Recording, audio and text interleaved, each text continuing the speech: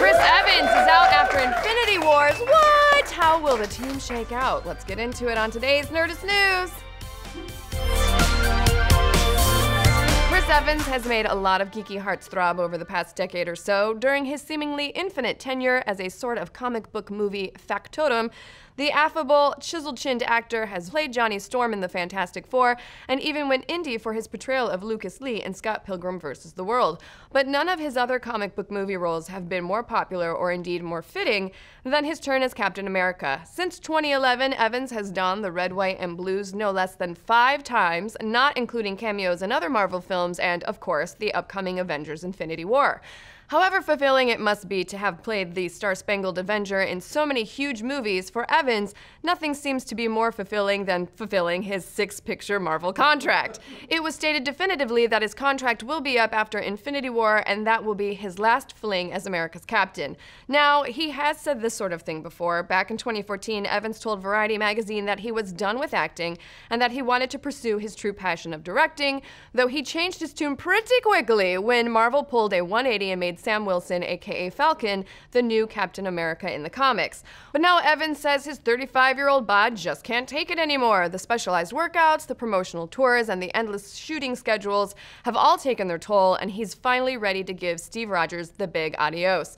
Plus, during our Ultimate Marvel movie marathon, Bucky Barnes / Winter Soldier actor Sebastian Stan spoke up in a Nerdist News exclusive telling us this. You know, I was sitting there in the room with them, and basically they were saying to me that this is what's going to happen. He's going to become the Winter Soldier, and then eventually he's going to be Captain America.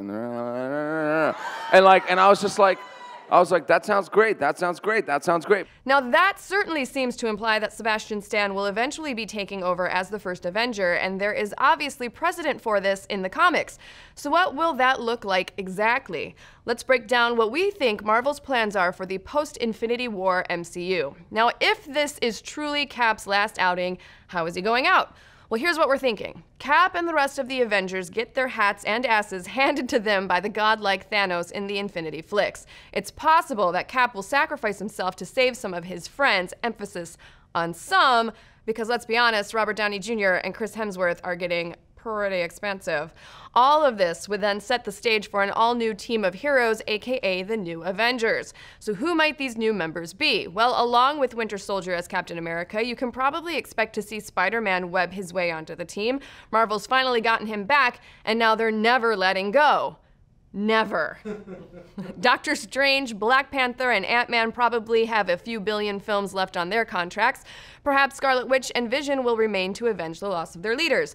There's also Brie Larson's Captain Marvel, who would be a great replacement powerhouse for a few good but dead heroes. So who else?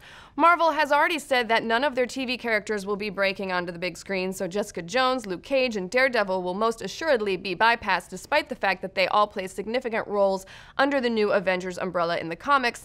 And unfortunately, reviews for Netflix's Iron Fist have been so bad, it's more likely Danny Rand is getting kicked to the curb.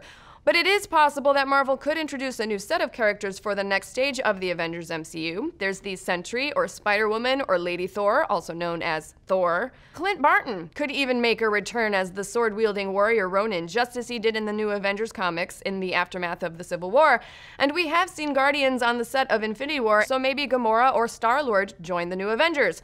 However, as much as we'd like to see these heroes, the only truly new character that's been confirmed or even talked about is Captain Marvel. In any case, with this huge list of possibilities, it looks like the Avengers could become a younger, more diverse, weirder, and in fact, more comic book-like team than ever before, with more colorful characters and a greater variety of powers. The future is as bright as the explosion Captain America is sure to die in.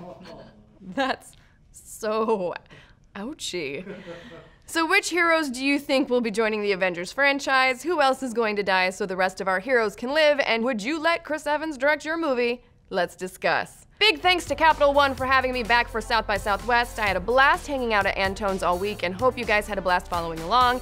If you missed anything, you can still check out all of the awesomeness on my Facebook and Twitter at Jessica Chobot, or by perusing hashtag Capital One House. There's a lot of good stuff. I tested out the first chatbot ever created by a US bank, got inspired by some female entrepreneurs, got to jam out with Aloe Black, who was amazing. It was actually a really good show, so make sure and check it out.